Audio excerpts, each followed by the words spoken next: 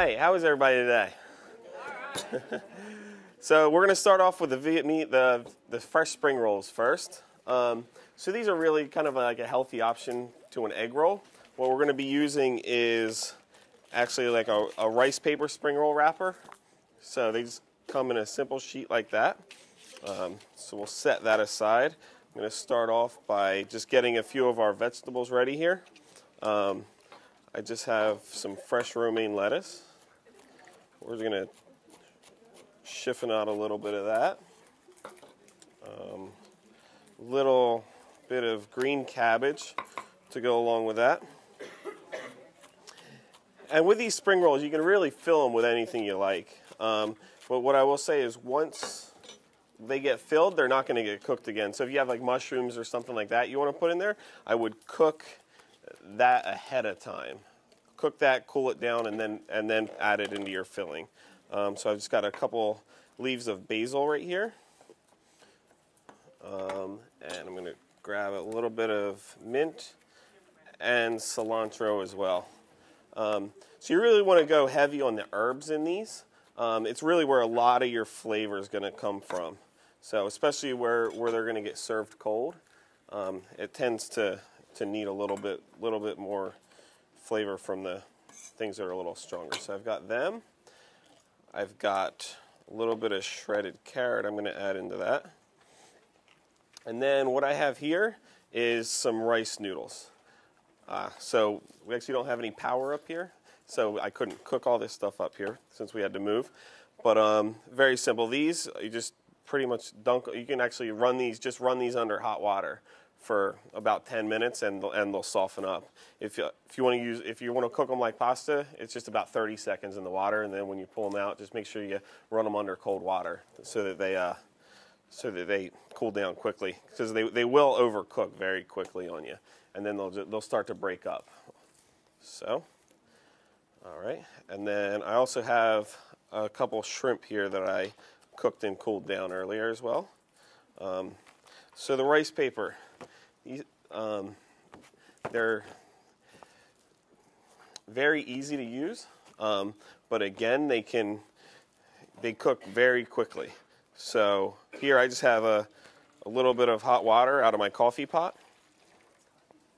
And with this, you literally want it to be in the water about 2 or 3 seconds. And you'll see like it goes from where it would have cracked earlier to being very pliable now. And you kind of want it to still have a little bit of rigidity to it. I'll show you what happens after about 10 seconds.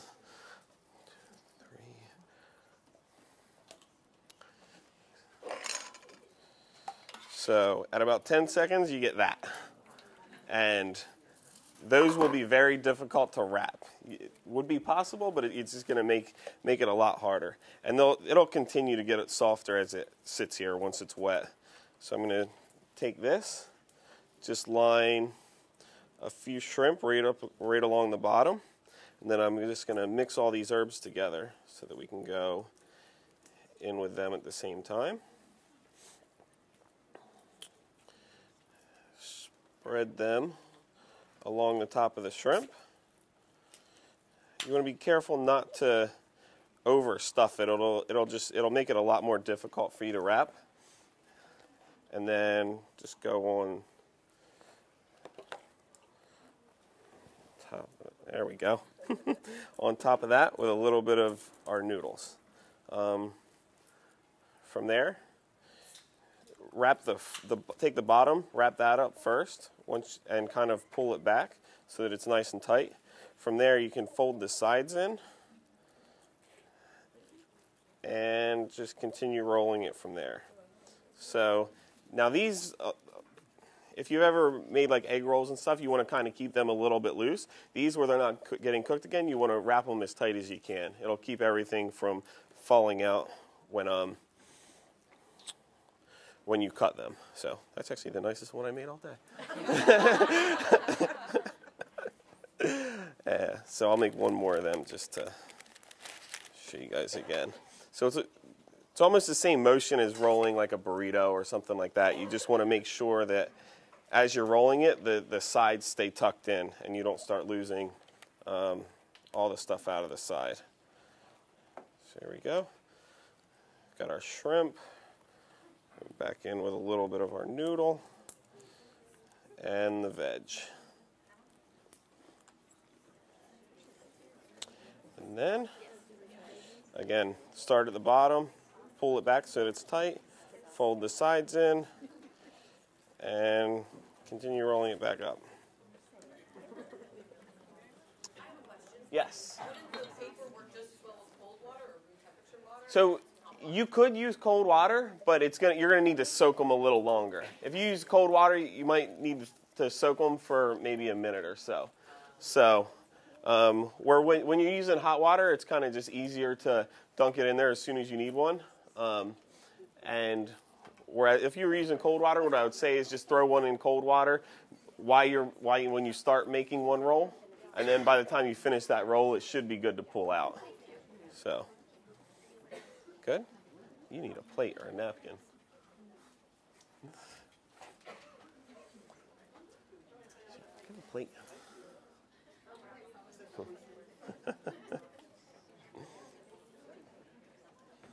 right. Hoisin. Yeah. That's a mixture of hoisin sauce. I left the fish sauce out of that. The recipe has fish sauce in it. I left it out of that just because I know that we have quite a few vegetarians and stuff in here. So, all right. So how are they? Good? Good. Look at that. One without shrimp. Look at that. Do you need one without shrimp? Yeah.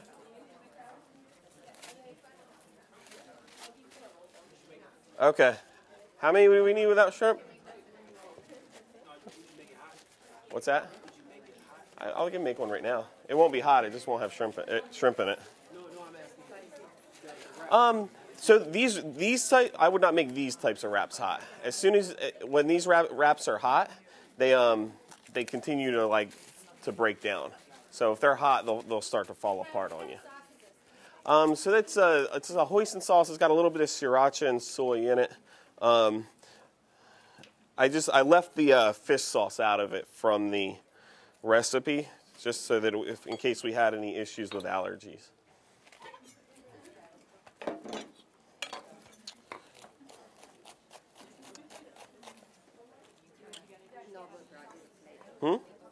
Oh, thank you. That was for, in case you don't need it now.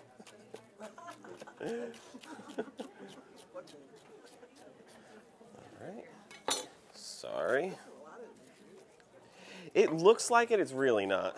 The sauce on there is probably about half the ingredients, and that's as simple as just stirring it, like measuring and stirring it together. So.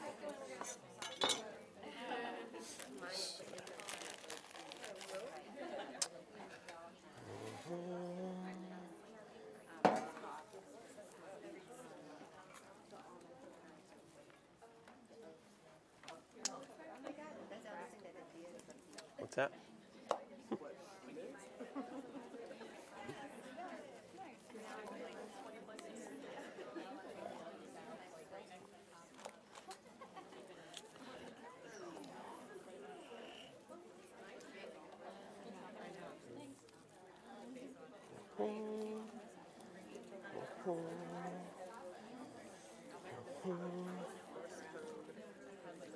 What's that? Yeah, so that's for the edamame dumplings, which are, so it's actually they're very similar to something I had on a menu when I was working for Wolfgang.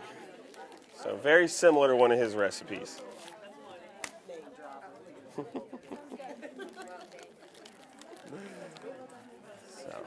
yeah, I spent 7 years with his fine dining group.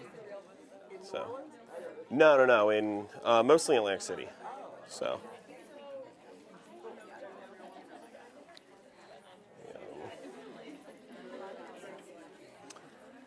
Joanne,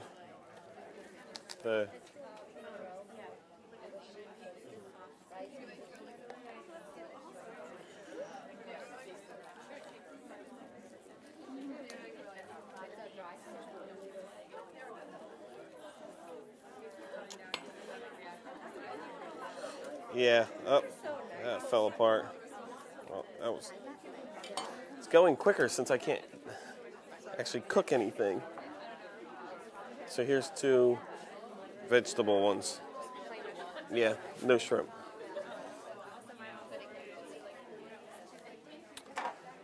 Joanne, let's make sure it's not an allergy because they were on the same cutting board.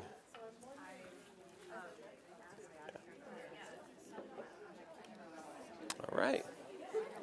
So how are they? Good. All right. They're not. They're nice cold. They're really refreshing. It's nice like summer appetizer. So, what's that? They'll hold for a few hours. Yeah. I wouldn't make them the day before. Those wrappers like that, and that's also why you're filling. That's why we really use everything raw, because if you get that moisture in there, it's just going to keep breaking down that rice wrapper. So, all right. So next one we have kind of a take on a more traditional dumpling. So we're going to make an edamame dumpling, but I actually added some mascarpone cheese to the recipe just to make it a little bit creamier when you're eating it. So we've got just some edamame that have been blanched off. I have got just one or 2 cloves of garlic in there, depending on how much you like. A tiny bit of chopped ginger.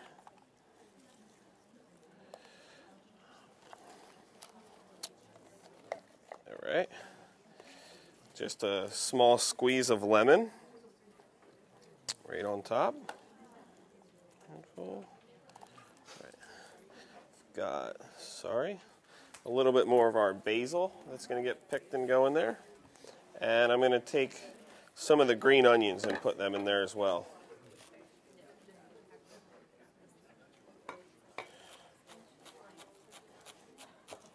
Okay.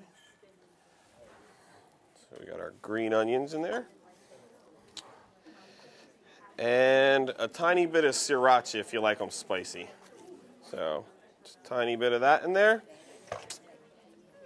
And all right, so now we're just going to pulse this a couple times and then scrape it down and then just let it run again until it's a smooth paste.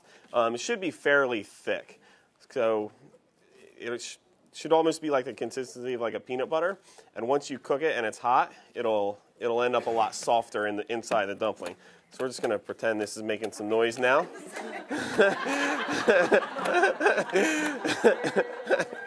There we go. All right. Yes. So now we're going to take it out of the Robot-Coupe.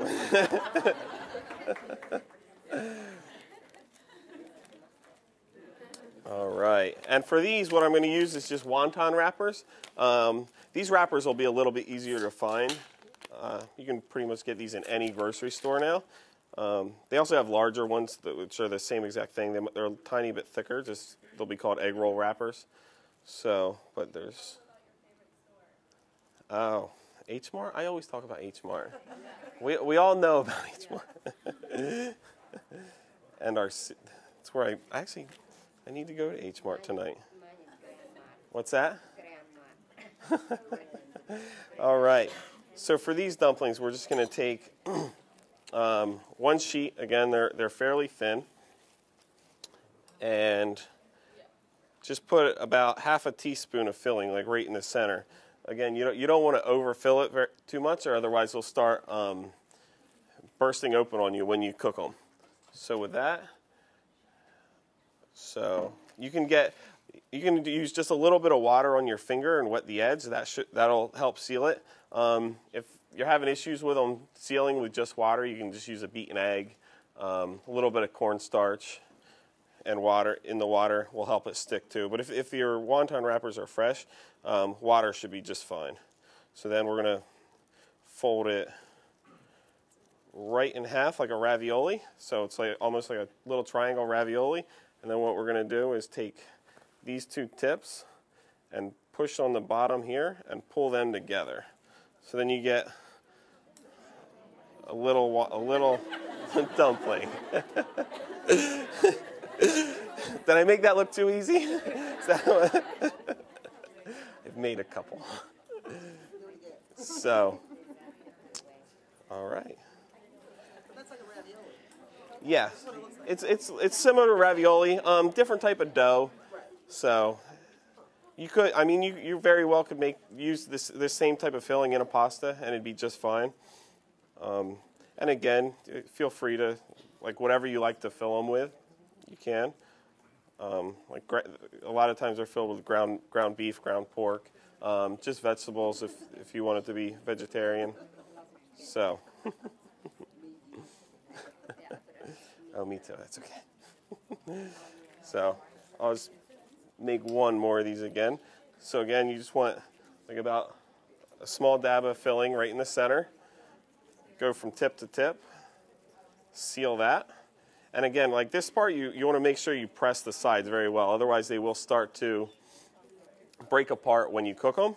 And again, just push the bottom up and catch the two ends of it together, just like that.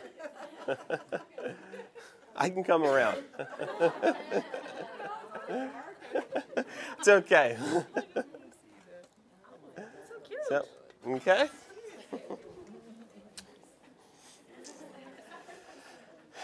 And again, I don't have power for my steamer, but so you can just steam these for six to 8 minutes. Or if you want them crispier, you can just, in a pan with hot oil, what I would do is start them in a pan with hot oil until they start to turn brown on the bottom.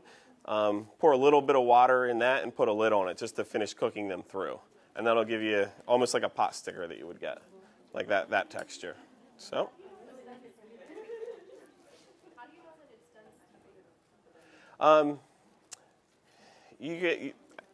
So everything in here is cooked, so nothing's raw, so you don't have to worry about anything being served raw. So it really, as soon as it's hot, it's done. So, and you'll also see the color of the dough will change. It'll get almost transparent. So it'll go from being like solid to where you can almost see through it. So, yes. If you're putting meat inside it, do you need to cook the meat in advance? Yes. Yeah, I would make sure that whatever you have in it is cooked ahead of time, but make sure that it's cold when you're filling it. So if you wanted to put like ground beef in it, I would like cook the ground beef off, mix that into the filling and the cheese, and then cool that down, and then fill it. So, because if you start filling these with a hot filling, it'll soften up the wrapper, and they'll start breaking on you. What's the dough? Is it flour? Yeah, it's a simple flour, water. Let me see. Yeah, that's really all it is flour and water. Yeah, they were all steamed. So, I was actually having issues with my steamer though. So, you know. I'm sure. Actually, I think it was me. Very well could have been me. I didn't check. So, how are they? Good? All right. Thank you. From, yeah, absolutely. All right. We got through that quick where I couldn't cook anything.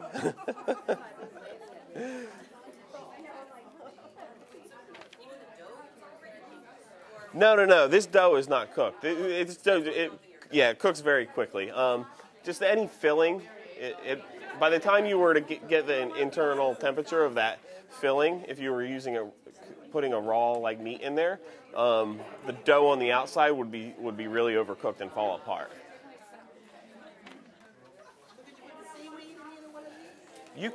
I would not put a dry seaweed in there. So the spring rolls, I would put if you had like a wakame salad or something, that would be really good in there. Like the same type of salad you would get from like a sushi restaurant. Yeah, exactly. So they have probably like a dozen different kinds of seaweed salads that you can get. I know H Mart has it's almost like Whole Foods olive bar, but it's all different kinds of seaweed. So. Are they all dry? No, they're all wet. So they're all fresh seaweeds and stuff like that. And actually, there's a sushi restaurant right around the corner from here, Yasaku. It's Close to me. Yasaku. Yeah. 4620 Wisconsin. Okay. Yeah, because I was gonna say I know Yasaku. They have a really good. If you go there and get their seaweed salad, it's like 5 or 6 different kinds on the same plate. It's really good. So.